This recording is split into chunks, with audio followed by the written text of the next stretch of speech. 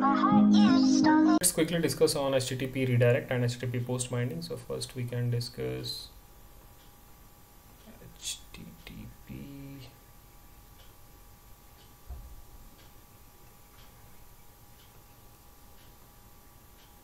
HTTP request binding. Let's quickly discuss on that. So here basically it's a going through, you can say here it's equals to HTTP get request. Okay, so it's basically redirect binding is mostly used at the time when SAML authentication request sent from service provider to the identity provider, and it's nothing but a get request, HTTP get request. So what exactly it's happening? So you can see that you have a service provider and you have the identity provider, right?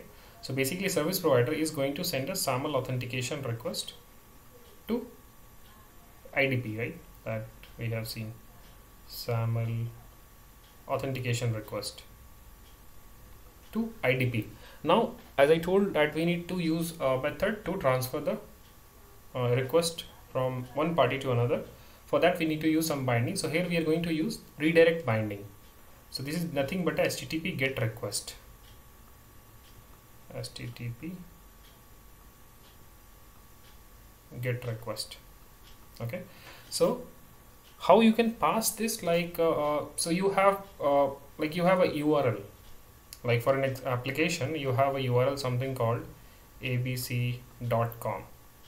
so the URL itself, using query parameter, you can pass this request to the IDP using this redirect binding. So for example, you have the abc.com URL, so you can just put a query parameter like question mark, and then you can add here a SAML request, something like, maybe you can see also in your application if you are using any application right now, a SAML based application. So you can just go and check this authentication request. You can see that like you can pass the SAML request in the URL itself as a query parameter.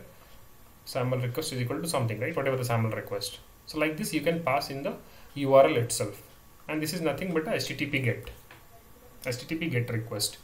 So redirect binding is mainly used where, like when you are just sending an authentication request to the identity provider, like service provider has to send a SAML authentication request to identity provider.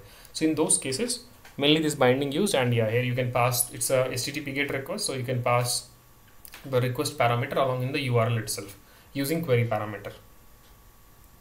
And redirect binding is not feasible for SAML response. Why? Because the size of the encoded value is large. Because you can see that the SAML response, if you can just, I'll just show you that also, like we have a application onboarding session where we do all those testing.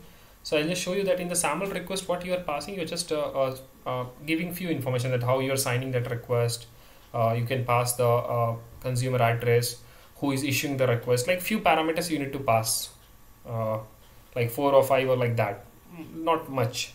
Where in the SAML response you need to pass many things, right? You need to just tell who is signing that response, signature part is fine, signature value and certificate is fine, whatever you are adding, and you need to add the complete user attribute information. So that information becomes large, so the encoded value there is large. So that's why we are using redirect binding there. So redirect binding is mainly used like for a where the encoded value is not very the length of the size or length is not very high, it's not big, I can say. Yeah, so we are not using this in the SAML response. Where is the request? Yeah, it's HTTP guest, you can pass in the URL as we can see here. And what we can say here, like it's the message may be signed for the additional security, right? That's true, that when you are signing the SAML authentication request, whether you can sign or not, it depends on the application, because here there is no any crucial, not crucial, I said there is no any critical information. You are simply passing the who is issuing the request and the addresses. So just you are passing 3 or 4 values, and that is not something critical. It's just public values, I can say, the application address and all. So you can sign that also using digital signature, or you can just skip that also, you can skip that option also. Many of the application is not using, but many of the applications are using also. So it depends on application to application, but as per the security, it's not, there is no any problem if you are not signing that. So in some cases we are just signing the request, in some cases we are not signing the authentication request, but it's just for additional security. I'll say in practice, all the data contained in SAML authentication request, such as issuer, who is basically issuing the SAML request, has been agreed. Which contains the SAML ID, name, ID, policy, and all those, and has been agreed between IDP and SP beforehand. So yeah, what we need to send, we just need to, as I told, that we need to have exchange of metadata between these two parties, and from there only we can understand it. Okay, how I can generate this SAML request and what parameters I need to pass to the IDP so that IDP can handle the request and just authenticate the user and give me the response. Okay, so in that case, signing the request is not a security concern. Okay, when the SAML authentication request contains information not known by the IDP beforehand, such as session consumer service URL, signing the request is recommended for the security purposes. Yeah, so as I told, the metadata exchange is happening beforehand, where you can just see that, okay, what are the endpoints and addresses of the IDP, so that you can just configure that in your SAML request, so that when a user accesses the application can generate that SAML request and send to a particular address, or the correct address, I will say, of the IDP, where IDP can receive that and just go through the request, what exactly came, and then verifies the user and give you the response token. Okay, so that's where happening in the request redirect binding, HTTP redirect binding. In HTTP post binding, what is happening? Let's quickly discuss that also.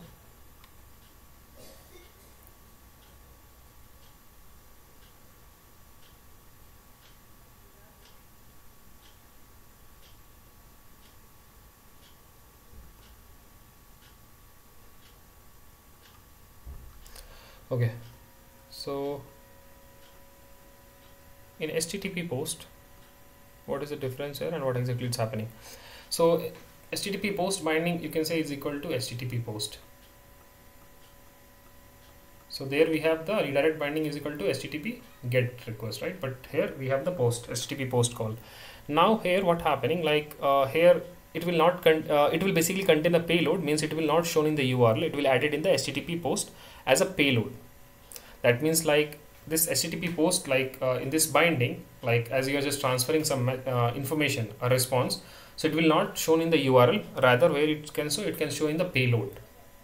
So that's what it's it's talk about the HTTP post, that it will contain a payload, means it will not shown in the URL, it will be added in the HTTP post as a payload. So whatever the information, like SAML response you have generated, now you need to send from, like I'll say here, like IDP, and you have the SP. So IDP has to send the SAML response to SP, so it will just use the HTTP post binding method to send that SAML response from IDP to SP. So here the response will go in the, not in the URL, it will go in the payload. But you can see in the redirect binding, you have the request that you can pass. It's a HTTP get request, so you can pass that in the query parameter in the URL itself, like the abc.com !" query equals to SAML request equal to something. But here you can pass in the payload. Yeah, and it's basically using this mechanism we are doing here. And here, like, there is no limit in the size of the message. That, for example, you have the response, so if it is like huge also, you can use HTTP post, there is no issue. But whereas in redirect binding, you have the issue with the value, like the text value, the XML value, because it's nothing but XML value. In the SAML, we are basically exchanging the data, identity data, using the XML based only. So yeah, the size can be here large, there is no limit, but where in redirect binding we have some limit. Correct? So this is about HTTP post, and I'll say like HTTP redirect binding and HTTP post binding are called as an indirect binding, because here party is not communicating directly. Here you can see what is happening, like when these two parties, I am just drawing here like directly a line, but here is a browser. So whenever there is a communication from IDP to SP, it will go, it is basically going through the browser. In these two binding, if I am talking HTTP post and HTTP redirect, in artifact we can see that exactly how this is going to happen. But yeah, in this two binding, the data is transferring through browser only. So that's why HTTP redirect binding and HTTP post binding are called as indirect binding, because here party is not communicating directly. Like in the case of HTTP post binding, the party won't send the request to the browser, and then from browser the request will post to the destined location at party 2. Like from one party to another party, it's going through from the browser. It's not directly it is sending that request from from party 1 to party 2. It has to go through the browser. That's why it is called as a browser based single sign-on also. Okay. browser based SSO.